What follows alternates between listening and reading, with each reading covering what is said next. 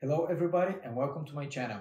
In today's video we're going to review this SpaceMouse Enterprise Kit tool. It was sent to me by 3Dconnexion.com and this is an amazing hardware which was originally created for CAD programs, but right now they have support for Unreal Engine and they sent me this Enterprise Kit to test it out and show you the capabilities of Unreal Engine and this powerful hardware. So let's start and open the box and see what's inside. So let's go and let's open the box over here. So we have a SpaceMouse Enterprise Kit. This is a quick start guide. This is the console that they told me about. Here is the mouse. We have a quick guide over here at the bottom. And this package includes a cut mouse pad. The pad itself has very smooth surface and it has a Teflon cover for better connection between the pad and the laser mouse.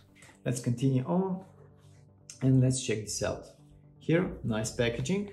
This is the mouse. And see guys, in the mouse you have this pretty nice and high quality box that protects the mouse when you travel. So when I open the mouse, let's see what's inside.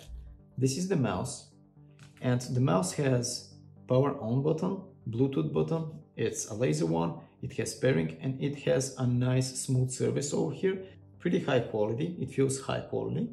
You have two buttons over here, you have three on the top, 1, 2, 3. You have the cartwheel and you have one more button over here.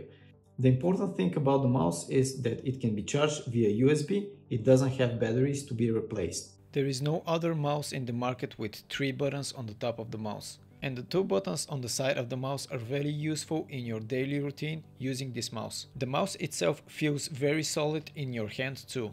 And let's see what this programmable console is like. Alright, so this is the charging cable for my mouse. And this is a second charging cable with a USB, which is a longer one. And this is the USB connector for our console. Let's just open the console. And again, it is packaged pretty nice. Let me just put this on the side. So this is the holy grail of 3Dconnexion and their joystick. The joystick has a lot of movements in all directions and it's pretty solid.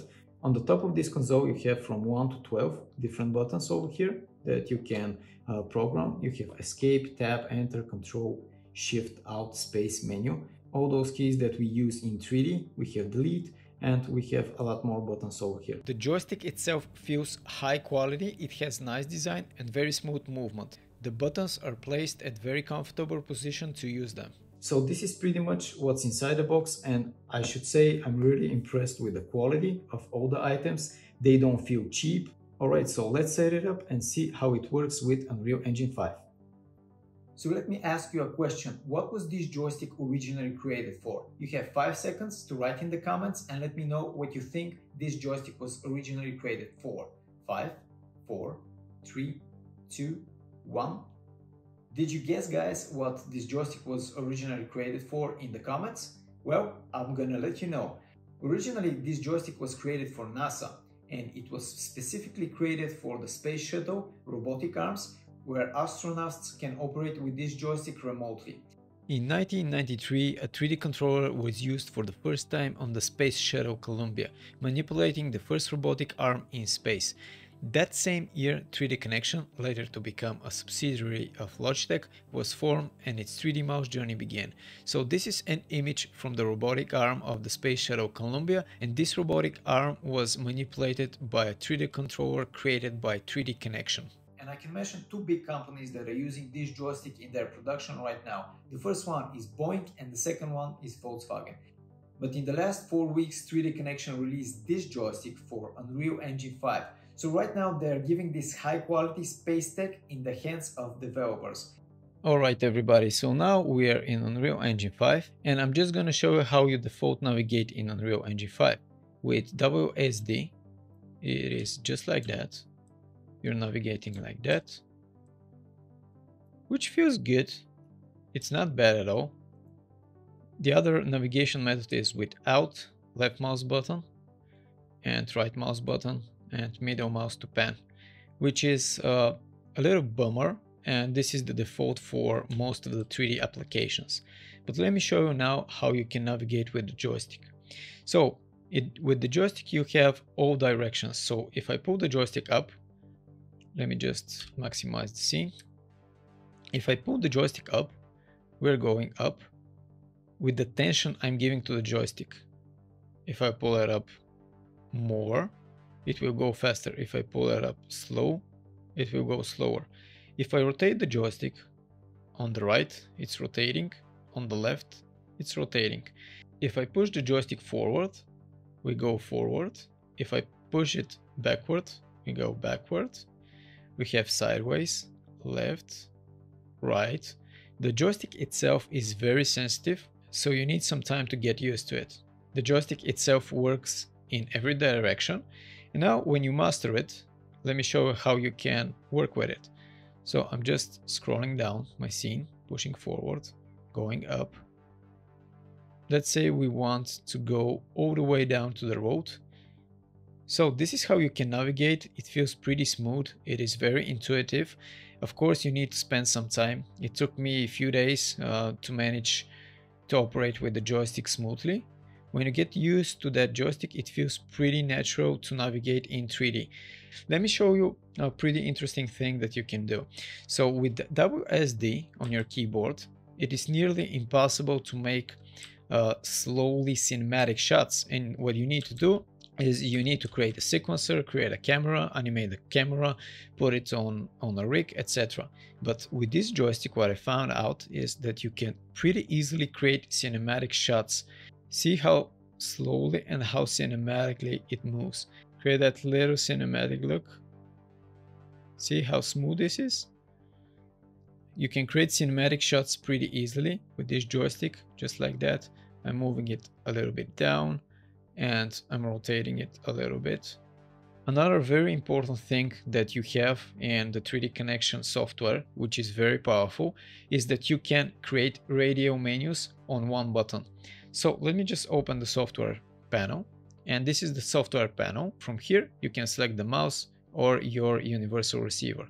Here in the advanced settings, you have different navigation mode. You have object mode. If you have a single object and you want to rotate around it, this is the way to go. You have a camera mode. This works like a real life camera. You have a target camera mode, so the camera can fix a target. I'm using in Unreal Engine a helicopter mode. This is the one that I feel very comfortable with. And you have here speed per axis, so you can fine-tune the speed per axis. Also, you can reverse the axis.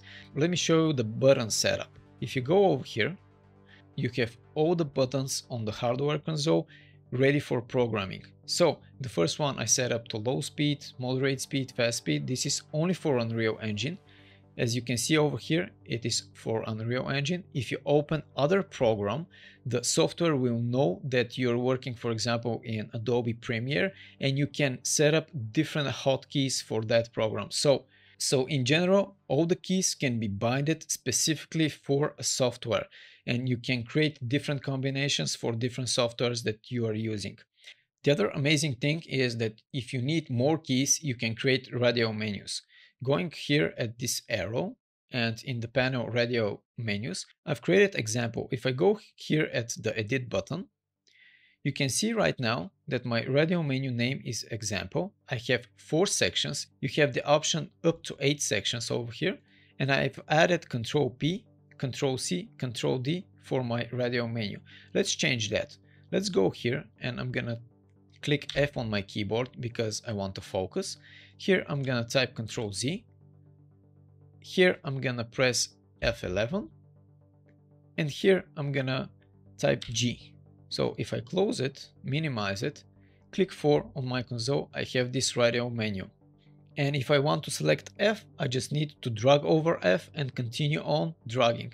Let me show you. Dragging, and I'm just zooming. Let's try with Control Z, dragging, Control Z, Control Z. Pretty intuitive, pretty fast. Control Z, press 4, F11, just drag below it, F11, just drag below it. It is pretty fast, pretty intuitive. It looks like a radio menu in Maya. Let's click F. So the hardware itself, it's pretty powerful, but the real magic happens in the software where everything is customizable, and the fidelity with which the software reads the hardware of the joystick is just amazing. And if you want to buy a product of 3Dconnexion, link to their site is in the description. And here on the website in the buy section, you can see all their products. And if you scroll down, you can find the kits. This is the kit that I'm using, SpaceMouse Enterprise Kit 2, including the console and the mouse. And this is the SpaceMouse Wireless Kit, which is half the price and do amazing job too. And if you want to learn Unreal Engine 5 and looking for good tutorials, you can go and visit my Udemy page. Link is in the description. Here I have 15,000 students and you can buy any of my courses with the discount in the description. You can learn how to create game vehicles, you can create this sci-fi environment design. I have a course explaining the basics of how to create cinematics. If you are a fan of Star Wars and want to create a cool little environment, there is Unreal Engine 5 environment design course specifically inspired by Star Wars, and I also have some free courses where you can learn Maya in Unity. Also, if you want to get some knowledge of Photoshop, I have a free course for this. So if you find this useful and if you want to support me, go visit my Udemy page. Thank you guys for supporting me.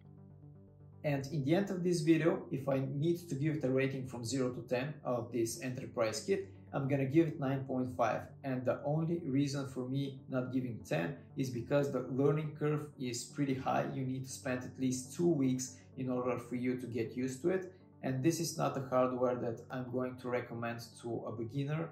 Thank you guys for watching this video. I'm seeing you in the next one.